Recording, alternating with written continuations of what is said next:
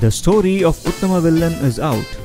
The official sources revealed that Kamal Haasan will be playing dual role as Uthaman and Manoranjan.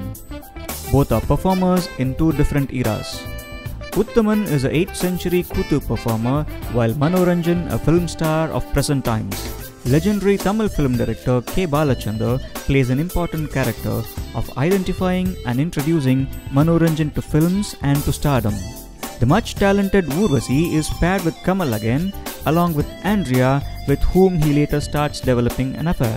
Another legendary Telugu film director K. Vishwanath is also playing a major character, and Pooja Kumar continues after the Vishwarupam merchandise.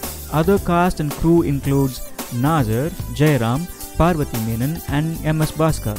The first look of the film was already a success with controversy and positive feedbacks. Now this is the right and crucial time for the crew to reveal these secrets.